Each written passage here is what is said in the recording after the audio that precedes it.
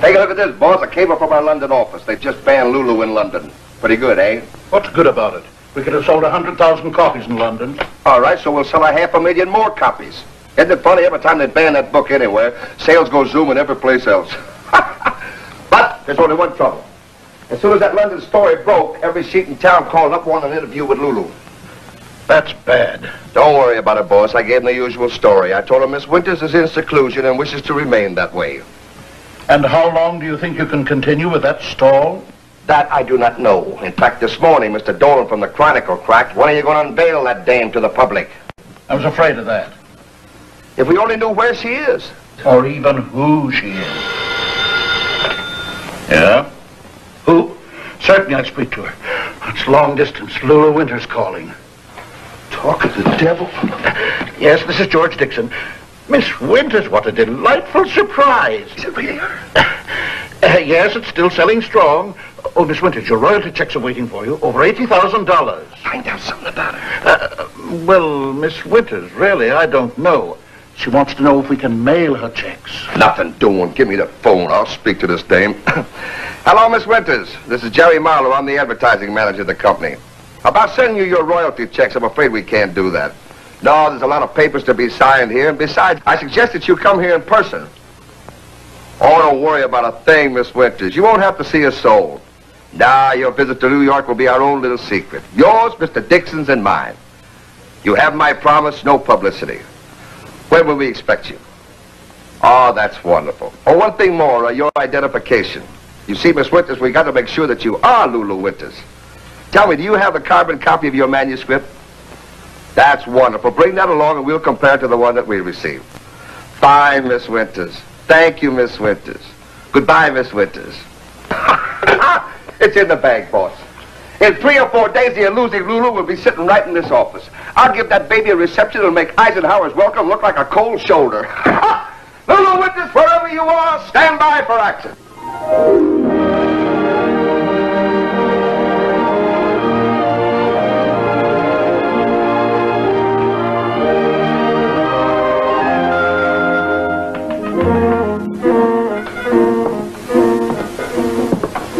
Please note how I developed a reduction formula for the multiple quadratic equations.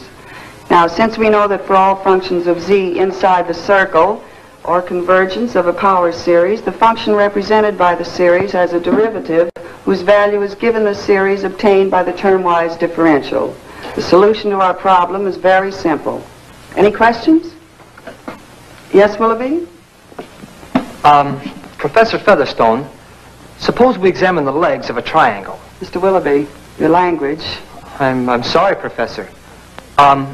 Suppose we examine the limbs of a triangle, and we find that the ratio of the included angle to the angle opposite... Oh, I'm sorry, Willoughby. There's a faculty meeting at the dean's house. I'm afraid your question will have to wait until I return from New York. Professor Featherstone. Yes, Willoughby?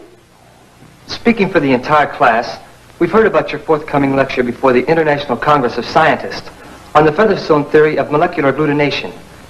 And, well, we just want you to know that we're all behind you. And we're sure that you'll, well, knock 'em for an elliptical arc. Thank you, Willoughby. Students?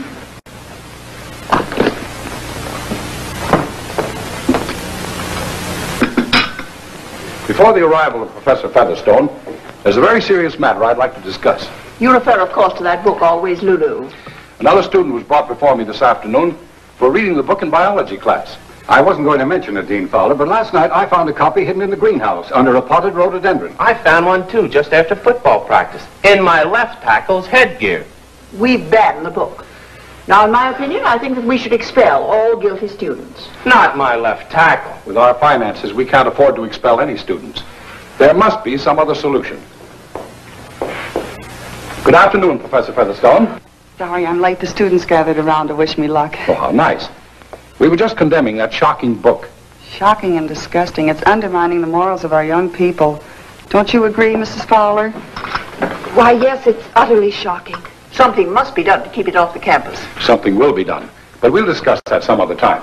Now for the business at hand. As you all know, in spite of our efforts, enrollment at Croydon has steadily decreased until today we are faced with a serious financial crisis. However, I feel certain we'll weather the storm, as we've weathered so many others. For now, in this hour of need, we have a pair of young but exceedingly capable shoulders on which to lean. Members of the faculty, our brilliant colleague, Professor Featherstone. Thank you, Dean Fowler, Mrs. Fowler, members of the faculty, for having such great confidence in me. I only hope that all those renowned scientists will share your enthusiasm and listen to an unknown like myself. Unknown? Well, I'm sure that everyone there must have read your paper on cosmic rays and interstellar space. Written when you were a mere child of 8. America's first quiz kid. Your tickets, Jane. And good luck from all of us. Thank you. If, as you also firmly believe, my lecture at the Congress will enhance the prestige of Croydon and thus help to increase its enrollment, rest assured I shall do my very best. Good luck, Professor.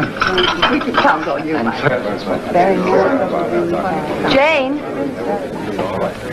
Jane, I do wish you'd stay a while. Well, I'd love to, but there's so many last-minute things packing in such a... Oh, but I must see you. Really, it's terribly important. Well, of course, Phyllis. Oh, you're a dear. I'll just make sure they've all gone. I daren't be overheard.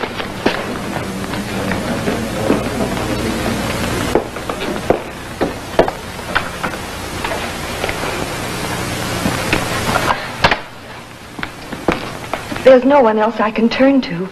You're the only real friend I have at Croydon. Oh, Jane, I'm in terrible trouble. Now, suppose you tell me all about it. You'll never breathe a word. Well, then, I'm Lulu Winters. Is that all? I thought your name was... Lulu Winters? Shh, my husband, he'll hear you. But I don't understand. That notorious book. You! But it was just a hobby of mine. The writing, I mean. There's not a word of truth in it. Besides, I had no idea it would become a bestseller. Now, I don't know what to do. You'd better explain to your husband. Oh, I couldn't. He'd never believe me. And if the faculty found out, the dean's wife, Lulu Winters, it would ruin him, ruin Croydon. Well, now, Phyllis, we all make mistakes in our lives. You've made yours. The only thing for you to do is forget you ever wrote that piece of trash. Yes, I'd like to forget it. But there's a matter of $80,000. $80,000? Yes, royalties on the book. But they won't release the checks until Lulu Winters appears in person. That's why I've asked your help. My help? Yes. They have no idea what Lulu Winters looks like, and as long as you're going to be in New York... Me, Lulu Winters? Shh, my husband. Me, Lulu Winters? Oh, I wouldn't dare. What would people think? What would I think? No one will know. I have the publisher's promise. Oh, it'll only take 5 minutes. Sorry, Phyllis, it's out of the question. Jane, you've got to. I don't want the money for myself. But $80,000. Think what it would mean to Croydon. Croydon? Croydon. Croydon?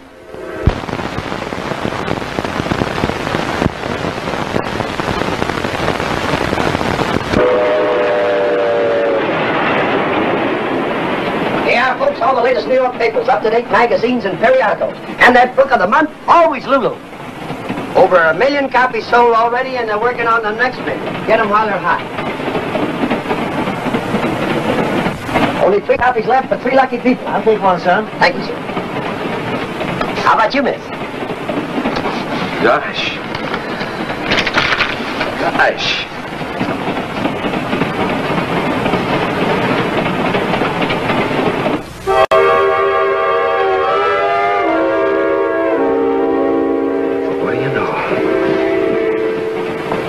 What a book. I'm sorry. I guess I was sort of talking to myself. But this is the most interesting book I've ever read. Kind of deep for most people, but I need it in my work.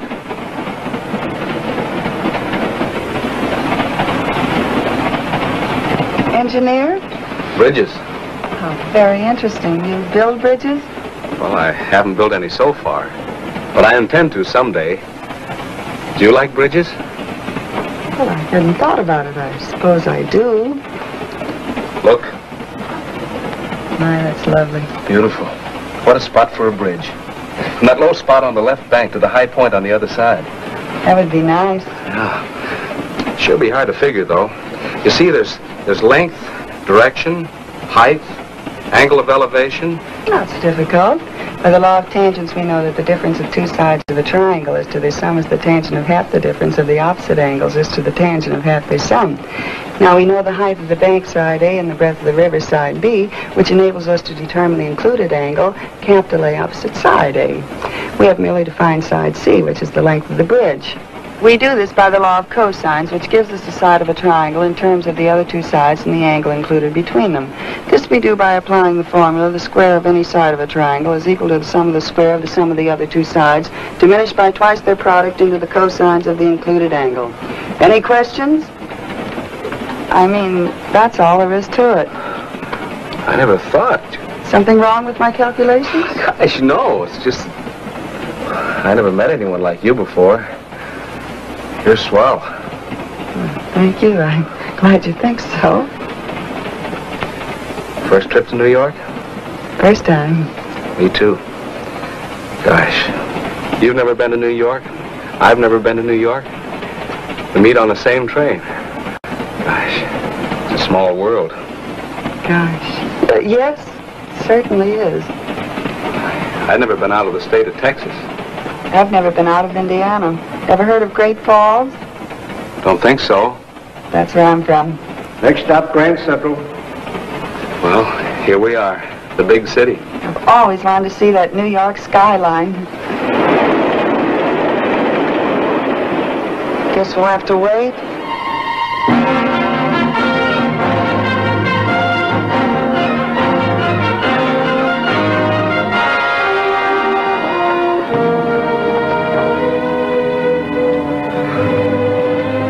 Nice meeting you. Yeah, time sure flew by.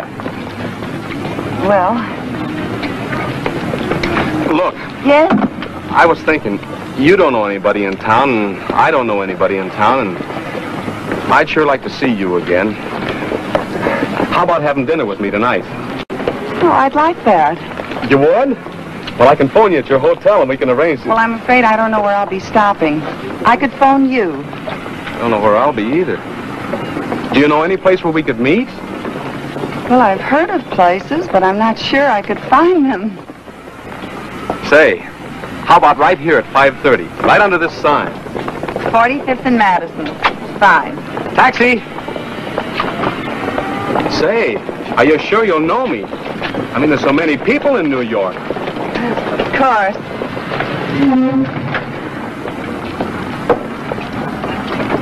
I'm not taking any chances. Here, you keep this. I took that in one of those machines at the railroad depot. I'll be looking for someone who looks exactly like this.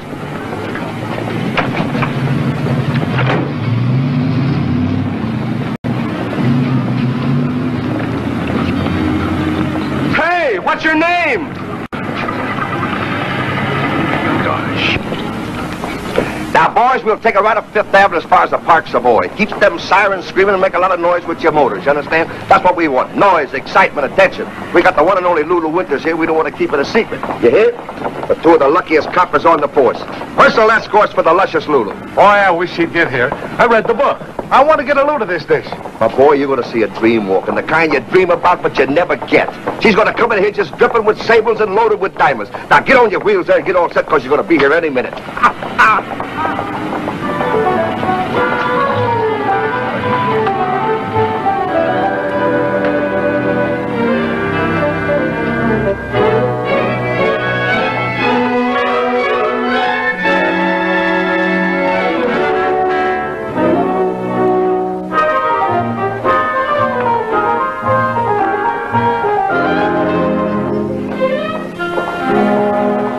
Third floor, please. Yes, ma'am. Pretty big day for you, Mr. Marlowe. Oh, you said it, son. You said it. She didn't get here yet, did she? Any minute, son. Any minute. Third floor.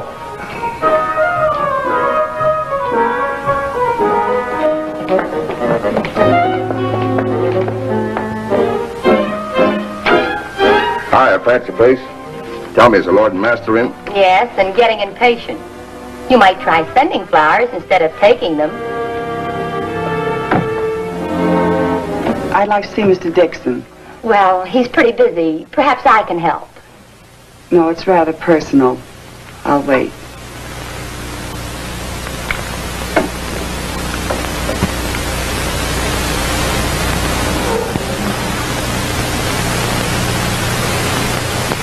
It may be some time, miss. Perhaps I'd better try again tomorrow. If you'll just leave your name. Winters.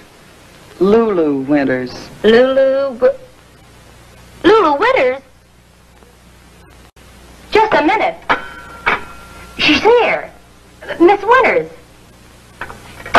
Mr. Dixon will see you, Miss Winters.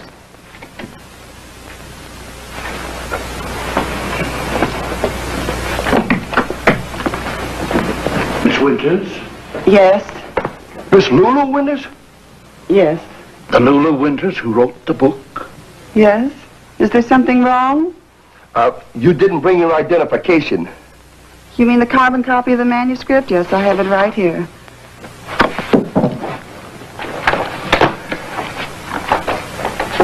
Would you mind waiting outside? We'll be with you just a moment, Miss Winters. Hey, boss, it can't be. It is. This is the manuscript, all right, and that's Lulu.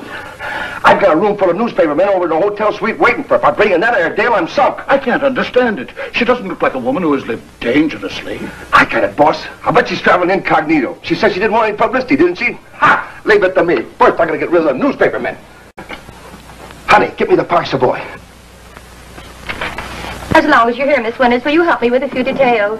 Do you wish gardenias or orchids for your corsage? Corsage? For the dinner tonight. Dinner? The Publishers Association. It's in your honor. Dinner in my honor? Right after cocktails at the Algonquin Club. Cocktails? The Algonquin Club? When you finish with the autographs. Autographs? Just for an hour. You're signing copies of your book at the Crandall bookstore. That's after you meet with the press. Press? Every paper in town, front page and Sunday rotogravure. A couple newsreel cameramen, too.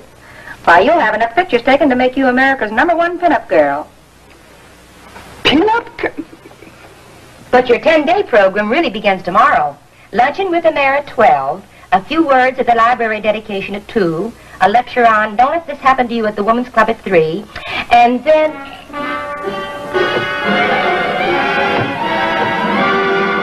Mr. Marlowe! Mr. Dixon! She ran out on me. Miss Winters? Uh-oh, she ain't much, but she's the only Lulu we got. Hey, Miss Winters!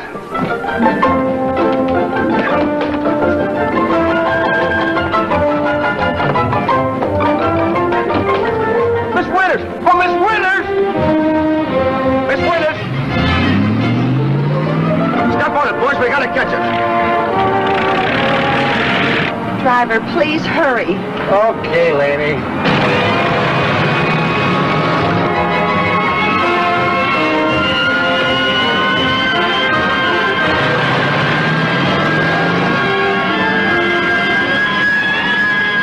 Driver, they're after me. Oh, on the lam, huh? Well, you ain't gonna get me jammed up with the law.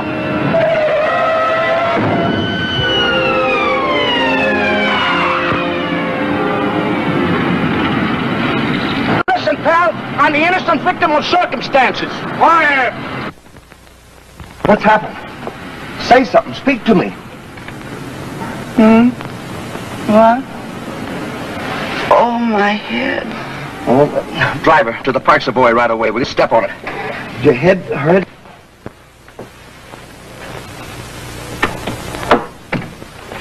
What's the verdict, Doc?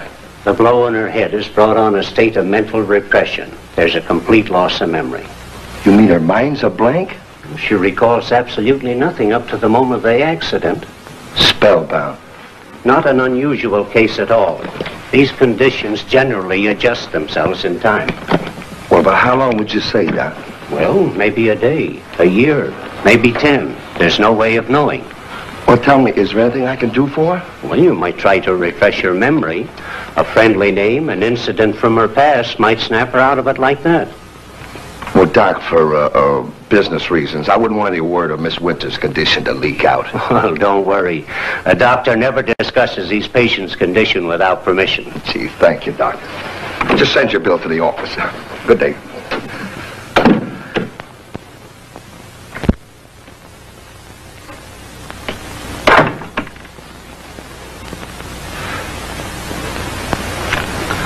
Hello? Do I know you? I'm the fellow that brought you here in the taxi. I know, but who are you? I'm Jerry Marlowe. I'm the advertising manager for Dixon and Company. Who are they? They're the publishers that published your book. Did I write a book? Did you write a book? Or the bestseller for the last 6 months? Always Lulu, the story of your life. Lulu. Lulu Winters. The doctor said that's my name. Is it? That's right. Tell me, don't you remember you came in here? Where did you come from? I don't remember.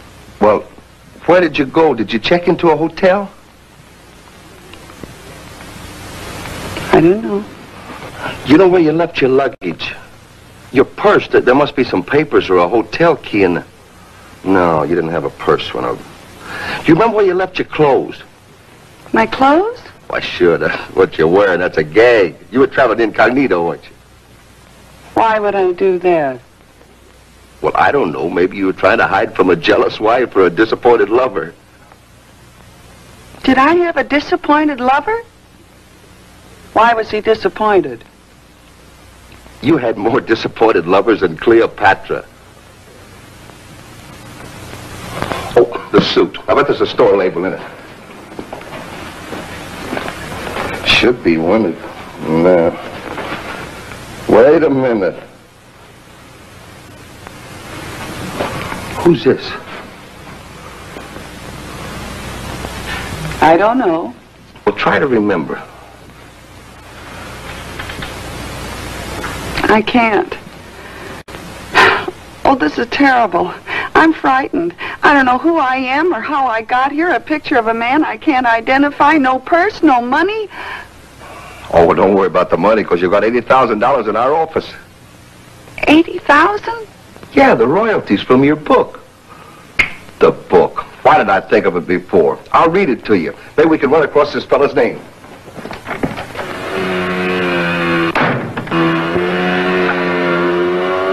Give me the bookshop, will you please? Hello, bookshop. Will you send a copy of Always Lulu up to 24A, please? What? You haven't even got one copy? No, I need it right now. Never mind. Excuse me, sir, but I have a copy I could give you. What a break. Gee, you're a lifesaver, honey. I've already read it 3 times. That's so. There you are, my dear. Thank you, sir. No, thank you. You know, Lulu's story is just like my own. We've both seen life. Yeah, but you've only seen it through a keyhole. Look, I got it. Now tell me if anything sounds familiar. My, that brazen woman on the cover. What a horrible creature. That's you. Now, I was but a child the first time I fell in love. An innocent maiden of 15, pausing bewildered on the threshold of life. An innocent maiden. Little did I know of the perfidious nature of men, and then I met Sir Hubert. He was slightly older than myself, but he was charming. He was sweet and attentive. He was rich and worldly, and he knew well how to turn the head of a young girl with his honeyed words and promises. It was he who gave me my first kiss. Dear Sir Hubert. You remember him? No. I was 18 now, and life in all its grim sordidness had hardened me.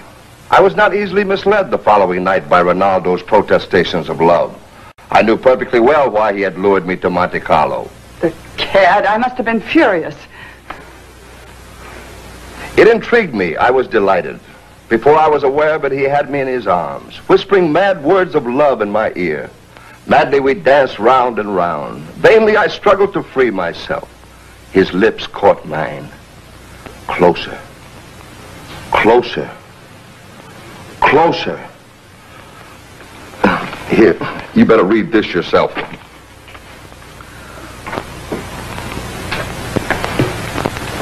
I did that? Well,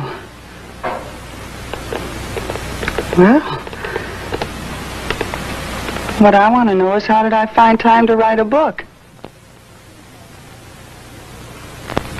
Here, read more. I want to find out who all gets the girl. A week later, Ronaldo was forgotten completely. I was on a little balcony overlooking the Bay of Naples. Across the table from me, the Hindu prince, Rama Singh, was eyeing me hungrily. In the moonlight, he looked dangerously sinister and mysterious as he slowly sipped champagne from my slipper. Champagne? From my slipper? You drank it all the time. In fact, you used to put away so much champagne, the first time I read this book, I had a 3-day hangover. That reminds me. Maybe those reporters overlooked a bottle or two in that icebox. Here, I'll be right back.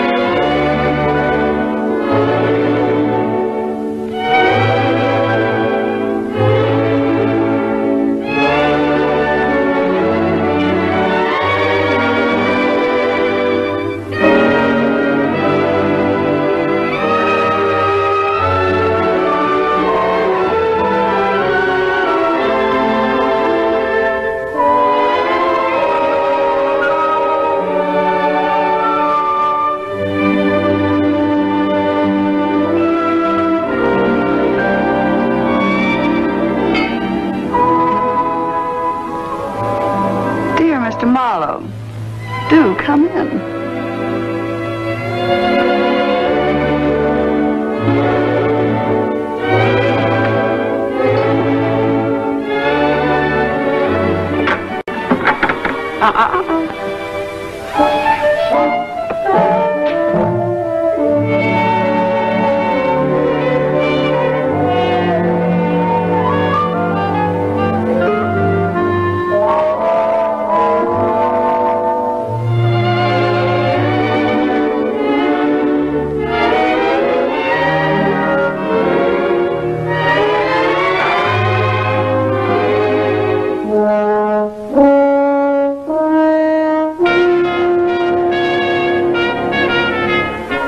Read me more, dear boy. I'm simply fascinated.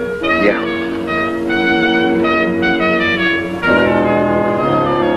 Prince Rama Singh was just like the others. The moment we were alone, he swept me into his arms and tried to make love to me. He even offered me half his throne, but I spurned him. He became violent, but I knew how to handle men.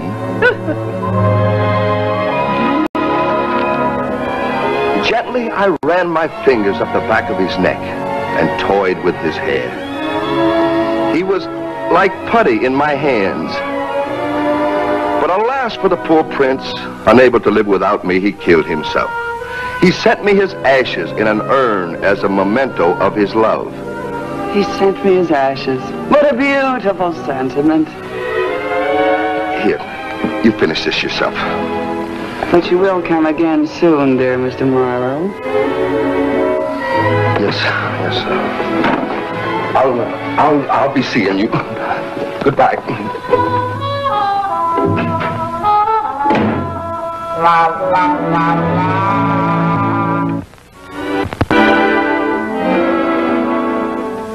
Poor Rama Singh. Handle those ashes carefully. It's an old boyfriend of mine.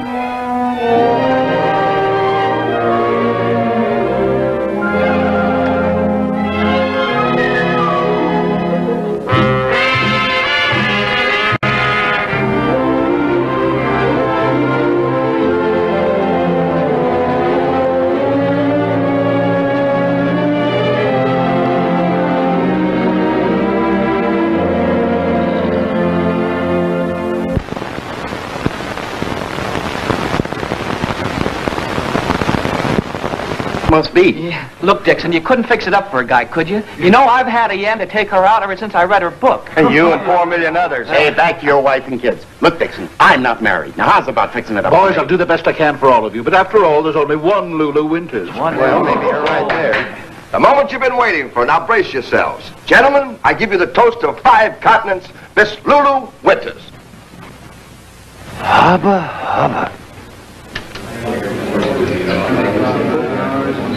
What are you playing? Boys, take it easy. Don't rush the little thing. She's very fragile. Look, but don't touch. Sit down here, my dear. Miss Winter, do you have any plans concerning marriage? Marriage? I'm afraid not. Marriage is so, don't you think? Did you ever see Don Carlos again after you left Tahiti? Don Carlos, Tahiti? Oh, yes, Donnie, a dear boy. Dear boy, Donnie, yes. What finally happened to Count Alexander? Poor Alex. Let us just say he died for love. Miss Winters, when do you intend starting your new book? New book? There'll be no new book. There's so much to do and so little time to do it in.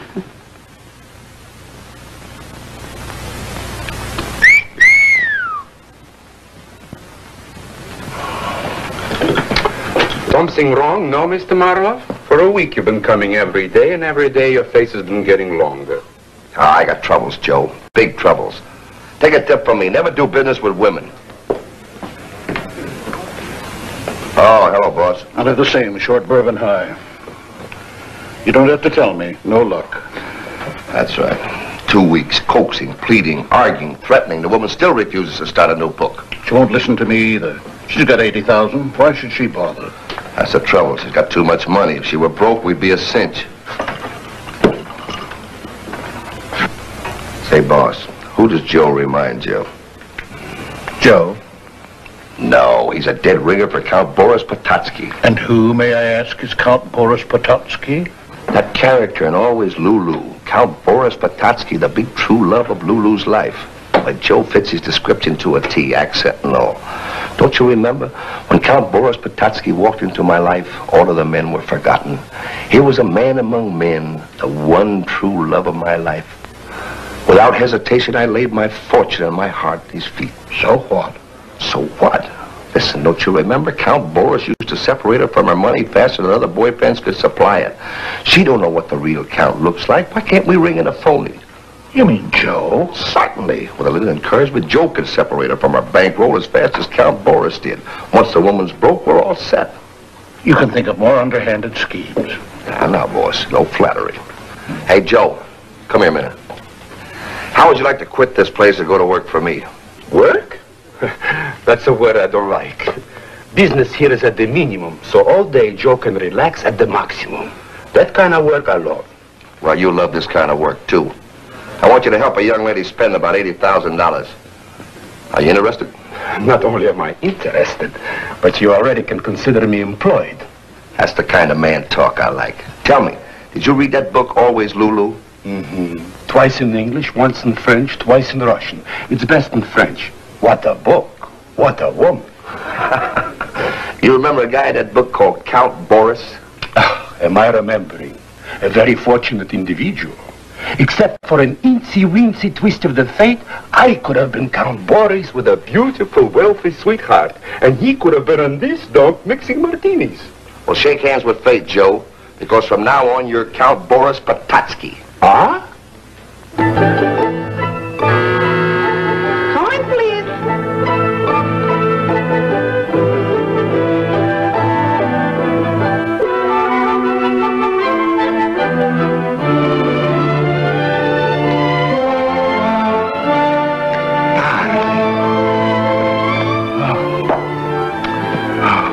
Put him down any place.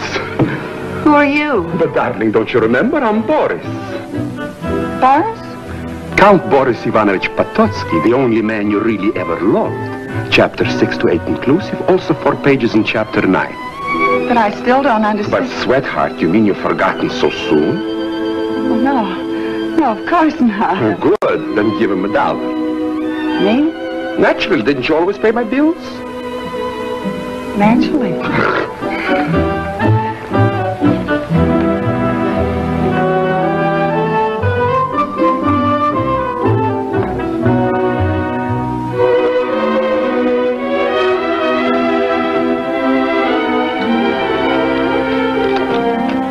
Thank you.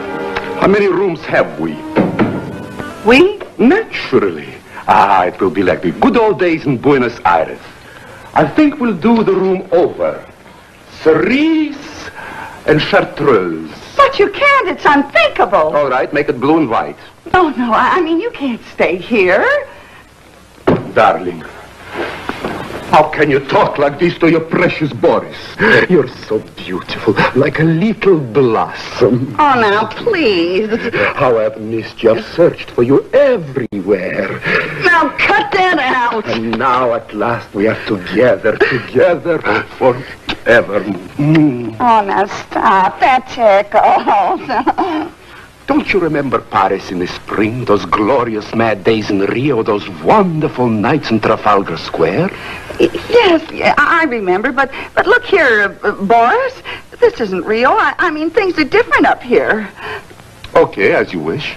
But I think it's very silly of you to spend money on 2 apartments when one would do very nicely. Room service, please. What's that for?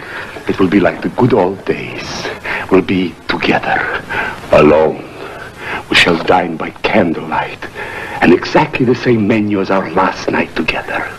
Let me see. Page 210. Oh, yes. Caviar à la russe, champagne. Borscht Muscovite, champagne. Buffalo stroganoff, champagne. Salade Olivier, champagne. Blinchki à la crème, champagne.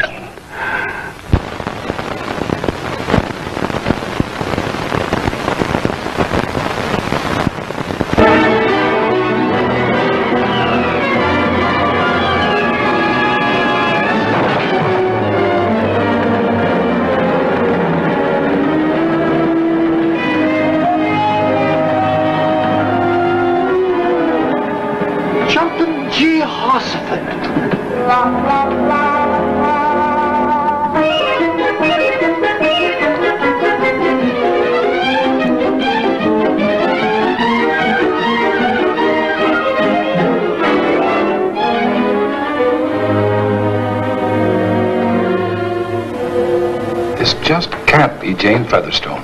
That's her picture, as large as life. She was always so proper and conservative. Throwing money away like that. Well, I remember the time when I had to force her to buy a new hat. Obviously a dual personality. A female Jekyll and Hyde.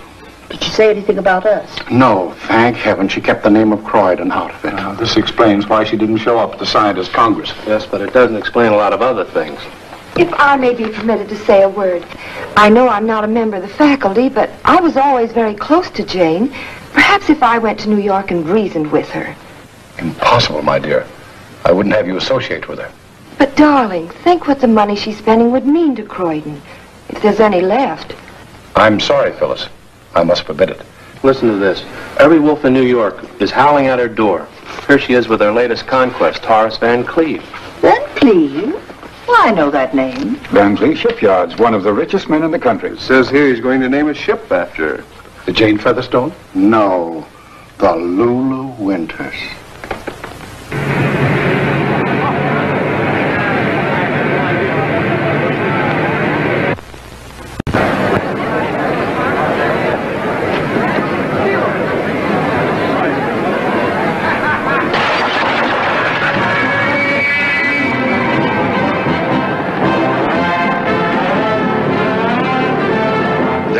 The pride of the Van Cleve fleet, long may she sail.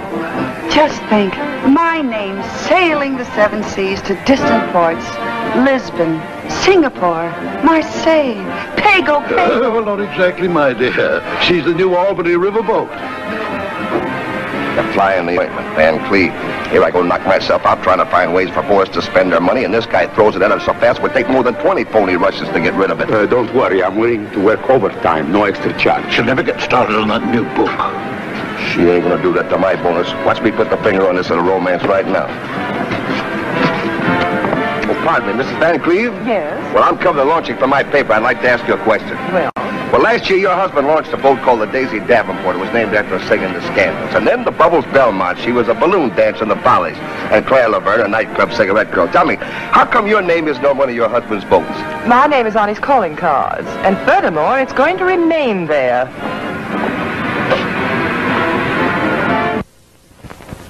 I'll be up to see you very soon, Lulu. I have a little present I think you'd like. Oh, Horace, you have already been more than generous. Oh, it's a mere bagatelle. Some men collect stamps, others breed racing pigeons. Spending money is my hobby. Well, goodbye.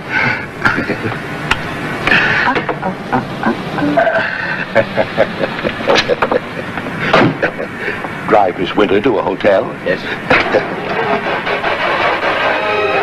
Just a moment, driver.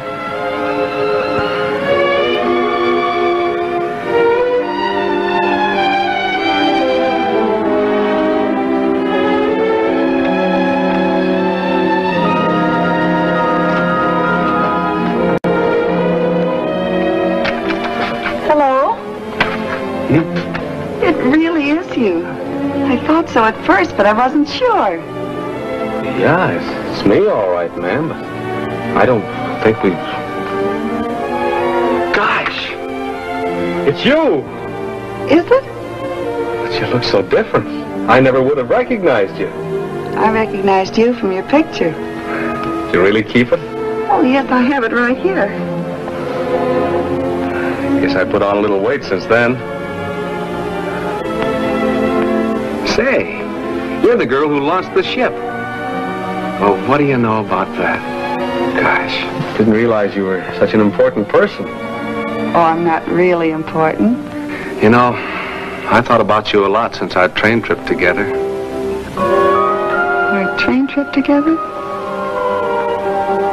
Oh, yes, our train trip together. I really ought to be sore at you. I waited almost 2 hours the night you stood me up. We had a date? Certainly. Don't you remember? I was going to take you out to dinner. Well, as long as we had a date, we certainly ought to keep it. How about tonight? Do you mean it? 7 o'clock. I'm at the Park Savoy. It's a date. Fine. Well, goodbye. Bye. I don't get it, Eddie. How do you know her? We're old friends. I gotta find some good place to take her to dinner. You lucky dog. Wouldn't I like to be in your shoes? Don't blame you. Well, what do you know about that? Again, I forgot to ask her name. Are you kidding? Why, that's Lulu Winters, the dame that wrote the book. Book? What is it? Scientific textbook? Well, it all depends on what you're studying.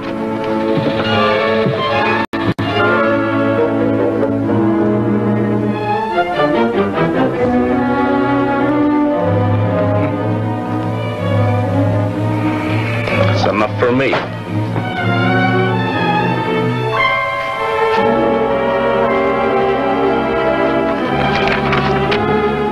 All men are playthings.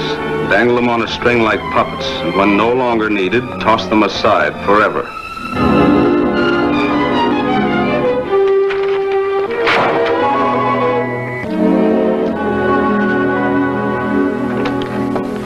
Ah, darling. Tonight I have planned the most brilliant evening for us. First you're gonna take us to dinner, then you're gonna take us to the opera, then you're gonna... I'm sorry, Boris, but I've made other plans. Other plans? But how can you treat your little Borichka like that? Huh.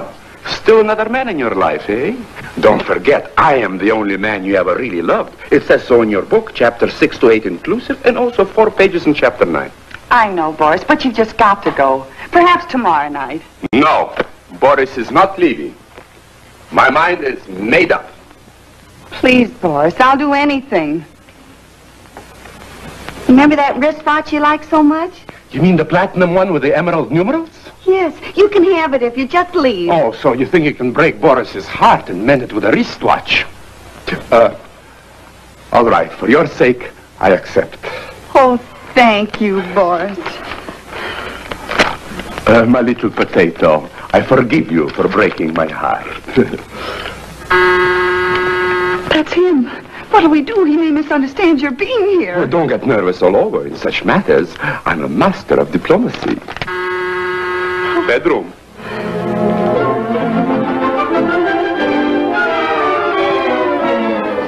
Thank you.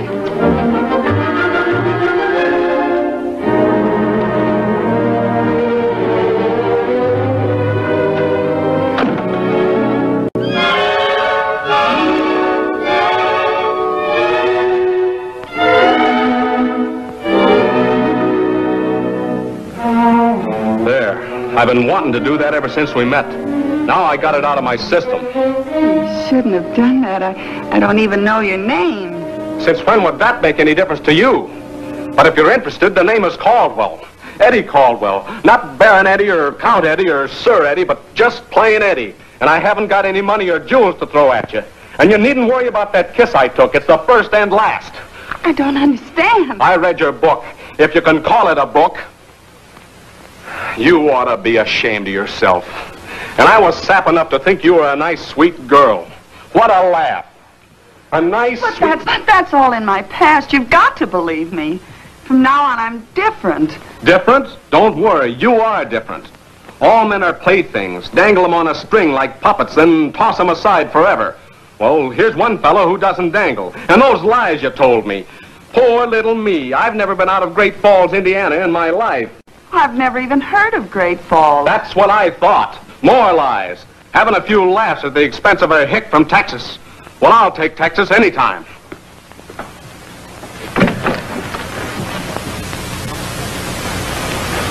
Miss Winters, I detest melodrama, but I just dropped by to give you a little bit of friendly advice. Keep away from my husband. Your husband? Which one is he? Wrecked so many homes you can't even keep track of them. You keep out of this, whoever you are.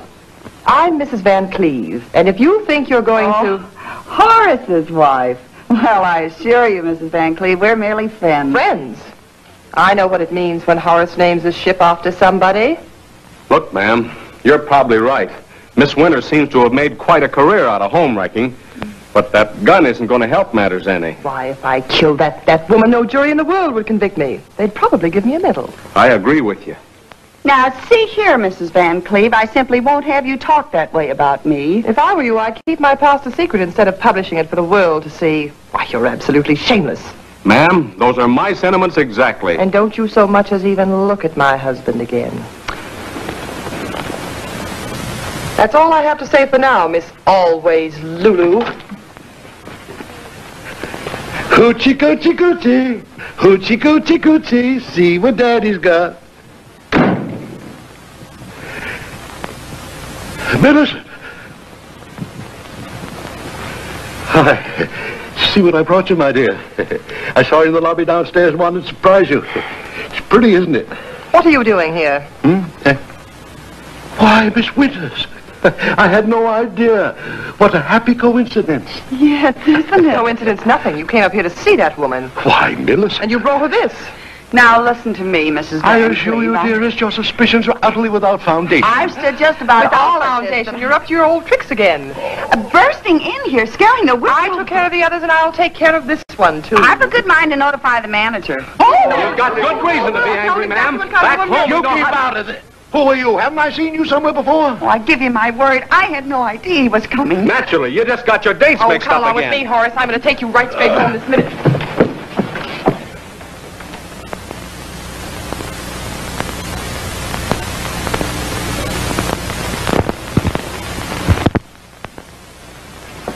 I'll have this back in the morning, cleaned and pressed.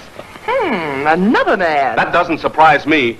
Everything I said before goes double. If you'll just listen to Write it into your next book. Come, Horace, I won't stand another thing I'm of it. getting out of here, too.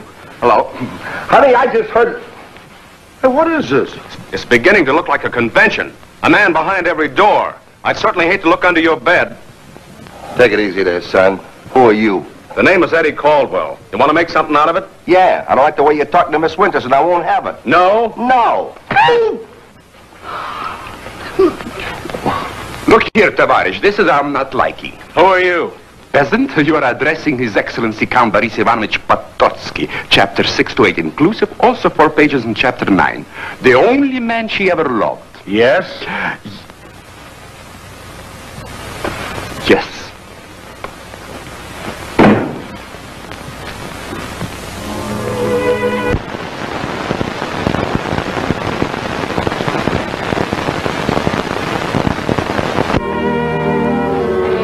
I don't blame a nice, clean fella like Eddie for running out on me. What man with any self-respect would even talk to a woman like me? Could have been so wonderful. Our own little bungalow, like other people have. And in the evening, Eddie comes home from work. He waves from down the street. He comes rushing up the stairs, 2 at a time. Hello, darling, we kiss. He sniffs. What is that, he asks. I smile. Corned beef and cabbage, New England style. Why torture myself? Things like that are not meant for me. If only I had never met Sir Hubert. That first kiss started everything. Chapter 1, page 1. He couldn't even wait till page 2. Your troubles are over, my little dove. I'm offering you the protection of the honorable name of Boris Ivanovich Pototsky. You mean marriage? You'd marry me? Why not? But you don't realize what you're saying, Boris. No man in his right mind would marry me. For you, I'll make that sacrifice. Oh, I'll try and live down my past and make you a good wife. Good. Then it's settled. After we're married, we'll go to Russia. There you will buy us a beautiful home. We shall be very happy. Then in a year, maybe 2, Yes, Boris. we shall buy us a country home also. Oh, it sounds wonderful, but our beautiful home will have to wait. Even our trip to Russia. I'm afraid by the time I pay the hotel and a few other bills, I won't have anything left. You mean you broke, penniless?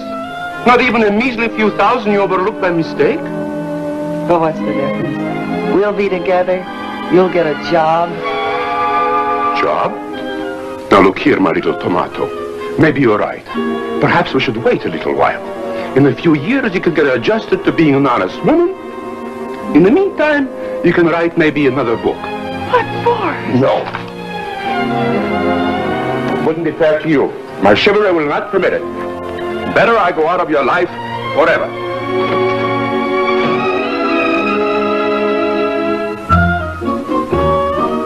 Mr. Marlowe. Hi, Boris. Formally, boy, the honeymoon is over. You mean there's no money left? Not a ruble. Good work, Joe. In the future, if there should arise employment of a similar nature, you'll keep me in mind, yes? Ha, you're in like a burglar.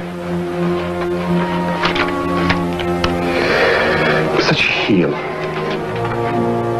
Why all the gloom? What's the matter? Nothing. Ah, Dr. Jerry's got the prescription for what ails you. Change your climate. Maybe South America. Warm, carefree days on coral sands. Ah, that's the life. But, Jerry... Only cost you a couple $1,000. That's just it. I can't afford it. I'm practically broke. I can understand you geniuses, what you do with your money. However, a few weeks on a new book and you'll be back in the chips again. Then I'll handle your money for you. No, Jerry, there isn't going to be a new book. Oh, now, honey, don't say things like that. But I sit down at the typewriter and nothing happens. It's just as though I'd never written before. Well, it's that black curtain behind you. As soon as we get it raised, you'll write a dozen new books. First, we got to find out about Lulu Winters before the accident. Where you'd been, what you'd been doing, who your friends were. Eddie said he knew me. Met me on a train. There's a clue. Where were you coming from? Well, he mentioned the name of a town. What was it? Now think, this is important. I can't. It's that black curtain. Close your eyes. Big river? Little valley? Yeah, keep trying. Hot Springs, Great Neck. I've got it. Great Falls. Great Falls, Indiana.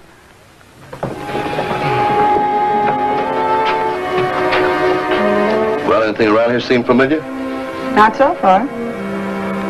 Well, let's check these bags. We'll go to town and look around.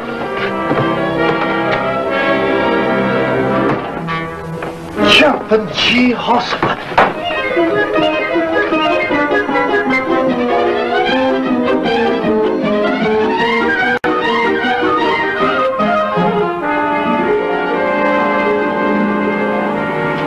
Well, I guess we just about covered this one-horse town.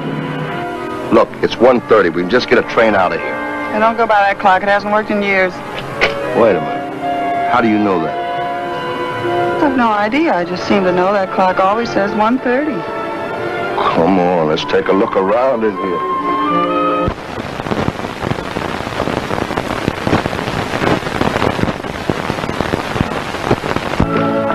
No, not this.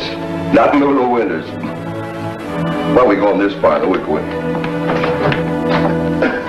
Oh, excuse me, we would... I didn't think you'd have the nerve to show your face around here again.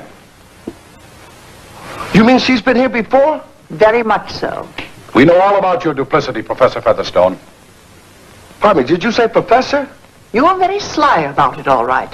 Teaching calculus in the daytime, writing that demoralizing book at night. I was teaching? And then to betray the school by not showing up for your lecture at the Scientist Congress. That was unforgivable. Just a minute, you mean Miss Winters was giving lectures? Miss Winter! On the Featherstone theory of intermolecular agglutination. Intermolecular what? I never even heard of it. Never even heard of it. Your own theory. Well, she's telling the truth, lady. Miss Winters has had an accident. She doesn't remember a thing you're telling her. A likely story. Well, I'll tell you what I'll do. I'll give you the name of the doctor that's taking care of her. He'll bear me out. Even if that's true, and I don't say I believe it, Miss Featherstone is not welcome. Now, just a minute. You... No, Jerry, if I've done what they claim, they're right. We better leave.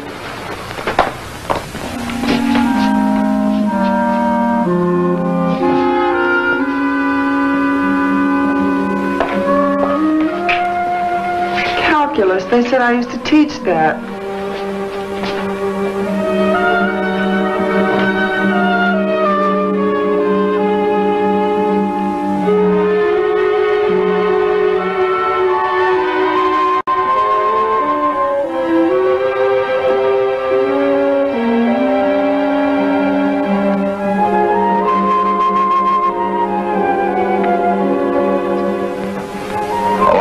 Kind of taking the wind out of your sails. Maybe it wasn't such a good idea we came up here. Come on, let's go back to New York. That's a mistake. They've used the wrong reduction formula in the set of multiple equations. The symbol of Y should be over the symbol of capital X. Any questions?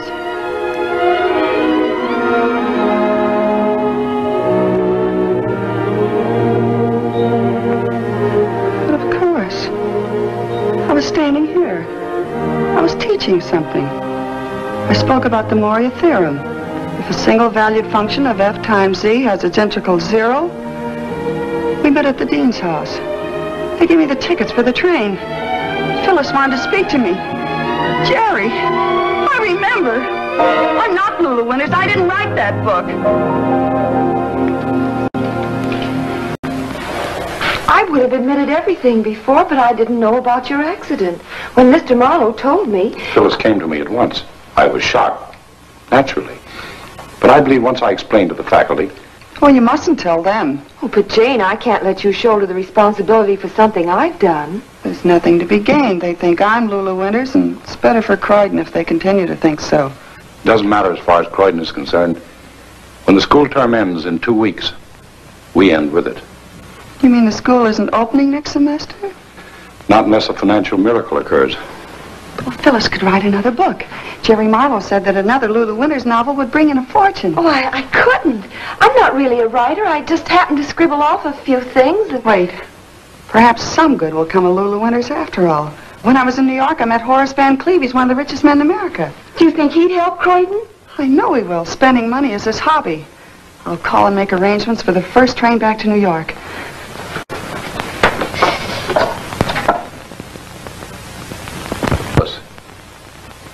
Yes, dear? Just how did you manage to write that book?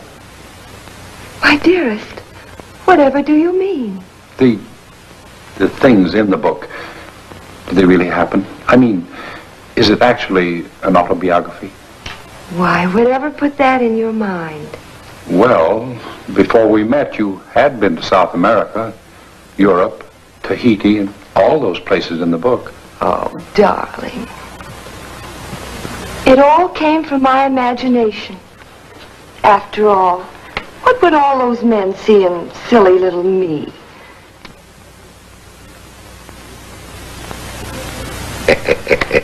Think nothing of it, my dear. Naming a ship after you is nothing at all. You're not just saying that, are you? Of course not. Money means nothing to me. I love to spend money. It's my hobby. Oh, you'll excuse me?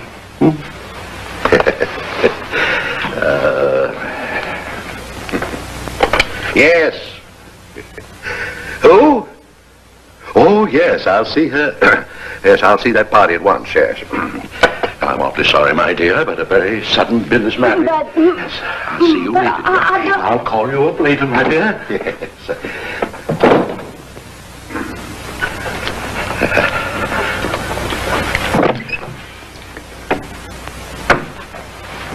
Hello, Horace. Lulu, what's happened to you? Nothing. I've been away for a couple of days.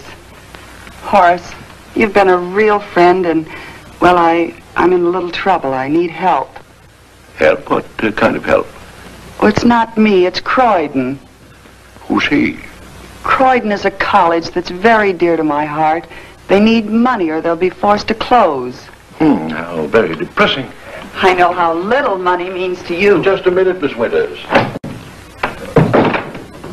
You said if I ever needed anything... Well, things have been very bad lately. You understand? Bills, taxes, seasonal business slump. But what? It's getting late. I'm terribly busy.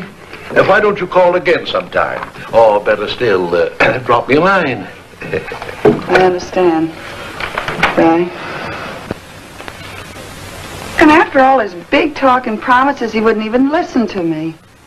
Well, I could have told you that in advance. However, there's right guys and wrong guys. By the way, I was over at the Van Cleve shipyards the other day, on a matter of business, of course, and I happened to meet your old friend Eddie. You did? Yeah. He said he felt like 2 cents when I told him about the Featherstone Lulu Winters mix-up. And the poor kid was apologizing all over the place for socking me in the jaw. He's nice. Yeah, so is that right hook of his. By the way, why don't you go over there and say hello to him? I'd like to, but I have to get back to Croydon. Van Cleve was our last hope. I might as well be there for the closing exercises. Talking about Van Cleve, you know, I was reading the paper the other day where he's giving another one of those big receptions at his mansion in Long Island. You know, those shindigs mostly set him back about 25 grand. Seems as though he has money for everything else. That's the way he operates. Well, I shouldn't burden you with my troubles. Goodbye, Jerry. Yeah, goodbye. Hey, come here. Yeah, sure, certainly. Why not? Listen, Jane, you ain't going back to Great Falls. There's work to be done here. Sit down. Maybe Jane Featherstone couldn't get a dime out of Van Cleve, but Lulu Winters can.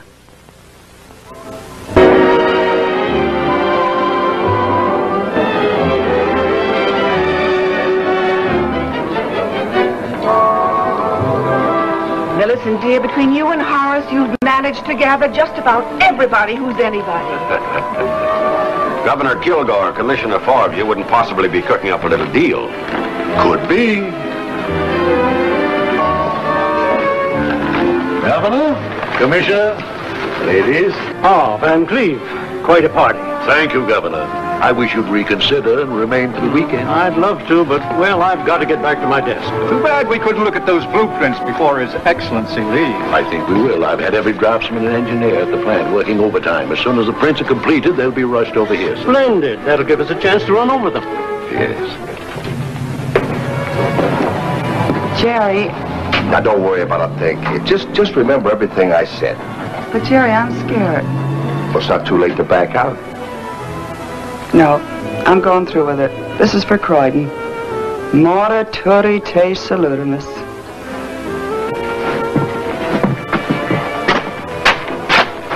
Millicent, I want you to concentrate all your attention on the governor. If everything comes off as expected, there'll be a very handsome present for you. Perhaps a little of your old Napoleon cognac might put him in a receptive mood. My last bottle? All right, crack it out. Mr. and Mrs. Jason Carter. Miss Lulu Winters. Mr. Jerry Marlowe. Well, Miss Winters, what a delightful surprise. What are you doing here? Dear, dear Horace, it was so sweet of you to invite me. But I didn't.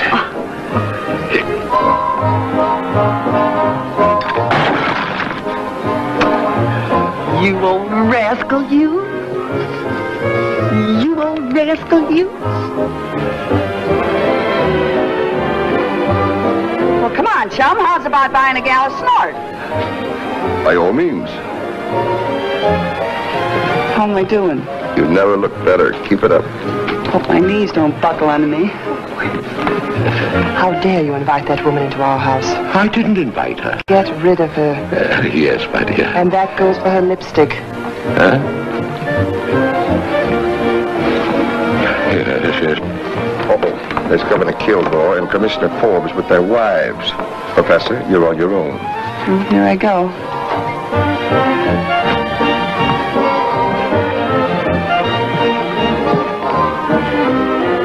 Well, how do you like that?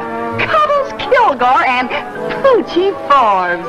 Sorry I couldn't keep that date the other night, boys. Oh, no, really, darling. I mean, I've never... That is, this young woman is... Did I say something wrong, Cuddles? Someone most anxious to meet you, Miss Winters. I'm sure you'll excuse her. Hey, my arthritis. Mrs. Kilgore, may I say you look lovely, utterly lovely. Beauty like yours is so rare, so exquisite, so to be envied. Well, thank you very much, Miss Winters. Why did you say she was a mangy old piece of burlap with a face like a barracuda?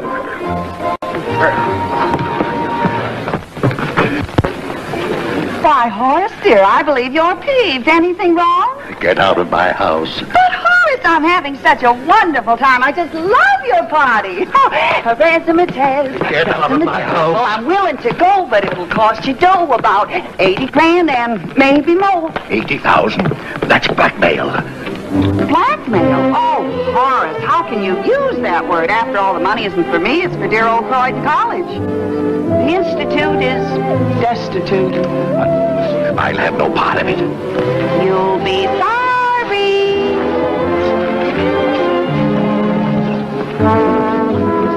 Hiya, Junior, may I cut in?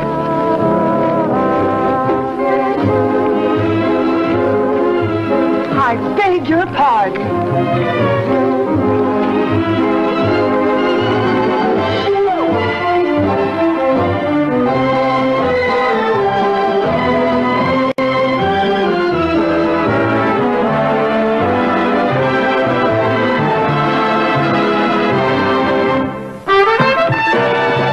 Come on, Puddles, leave us slice the carpet.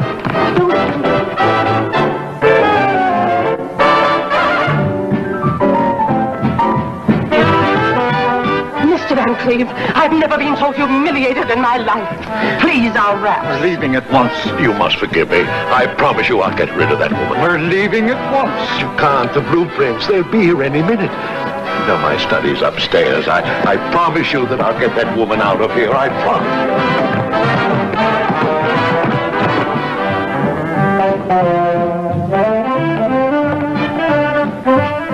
Yes, sir? I got some papers here from Mr. Van Cleve. I'll see that he gets them. Sorry, mister, I got to deliver these personally. Wait here, sir.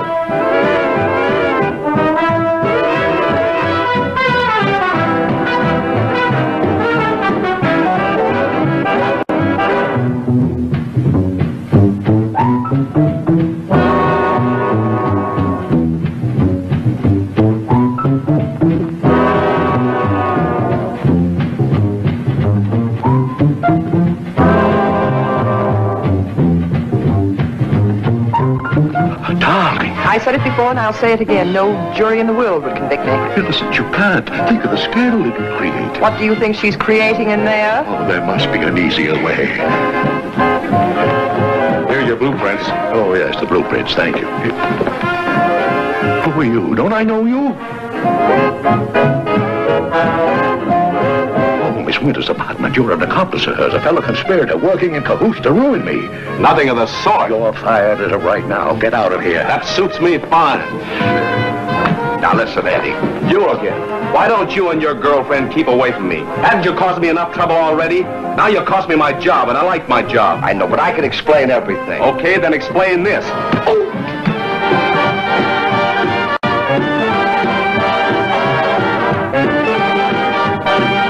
Now there's just one thing more.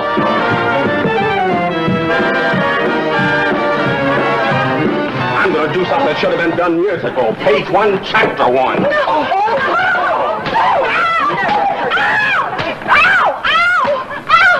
Never enter your house again. My friends will hear about I'm this. going to get rid of this woman, I assure you. I'll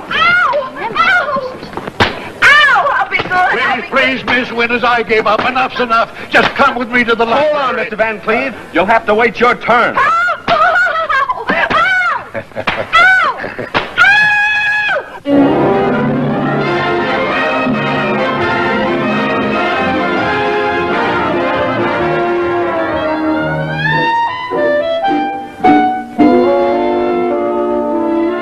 Good afternoon, Professor. Good afternoon. Good afternoon, Professor. Good afternoon. Good afternoon, Professor. Good afternoon.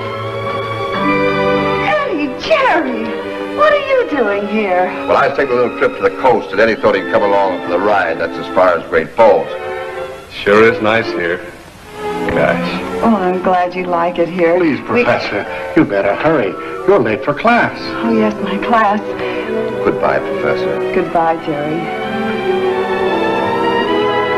Jane. I'll see you after school.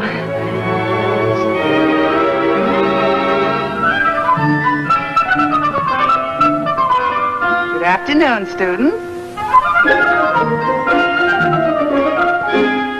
I trust you all took care of your homework. Kindly open your textbooks to page 85.